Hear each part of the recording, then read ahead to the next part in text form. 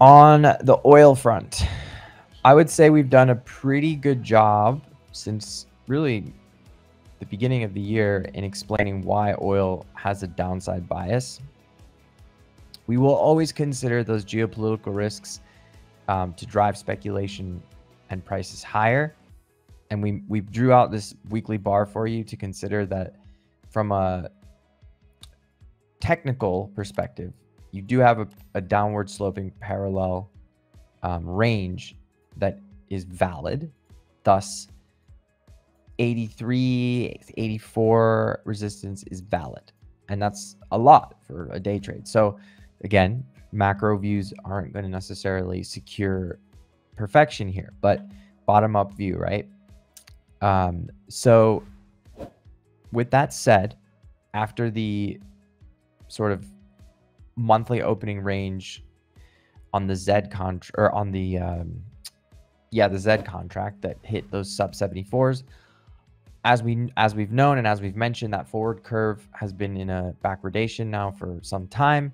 So of course the price on the deck October is deeper, with 71s being ticked.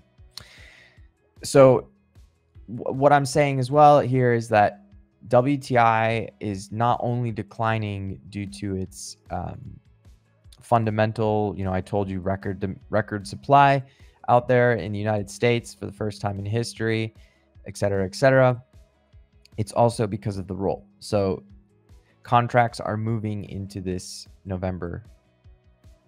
Also, consider anybody who is speculating for the upside oil move on the back of geopolitical risks, i.e. Israel and Iran. What has happened? There is a supposed ceasefire, right? So it's so funny how you look at the financial media 3 weeks after the discussion that we had about perhaps this speculation being a bit irrational and illogical considering the supply and demand story, and yet it takes 3+ weeks for the financial media to acknowledge it. Well, there you go. So again, price discounts everything. I will note from a tactical intraday perspective, we are in the midst of engaging with a velocity gap from the 9th of August. The fact that this gap was very low volatility thus far does give reason to monitor it closely, because we already did one velocity gap. So it's either trend-like continuation with collision of value, previous value, into the close, which is in 2 hours, or a rejection of selling and a lack of reason. And don't forget, tomorrow is EIA and tonight API. And then the market retraces on the back of no change, or perhaps maybe some speculation that oil could blip on some kind of concern with the Middle East or even OPEC. Because on my radar, folks, and just to remind you all, the Twitter or the X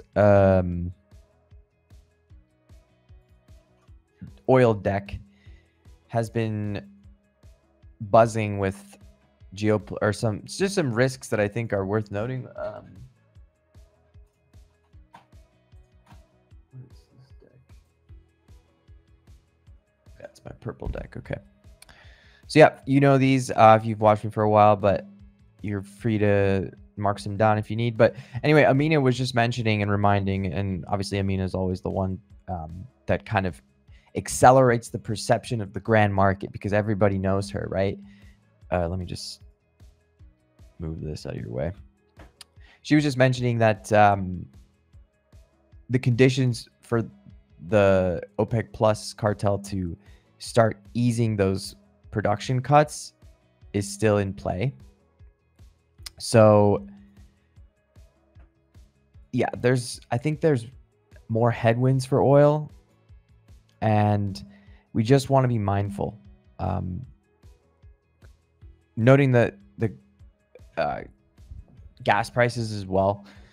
So yeah, just look, fundamentally you're leaning on this thing to likely trend lower, but remember that it rotates in sequence. So if you're an oil trader, it's best to just really stay technical, honestly. Easy as that. And just be ready for storms and waves. You know what I mean? So yeah, big kind of immediate thing there, though, is that velocity gap that we're reckoning with now between 73.22 and 72.88.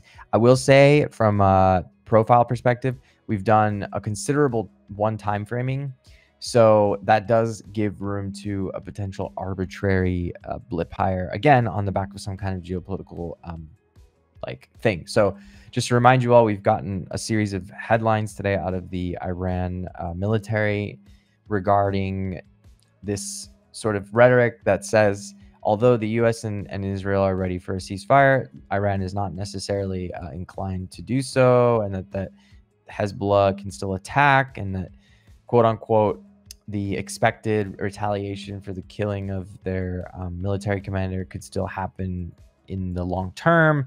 Basically just ensuring that everyone is still on top, kind of on their toes about it.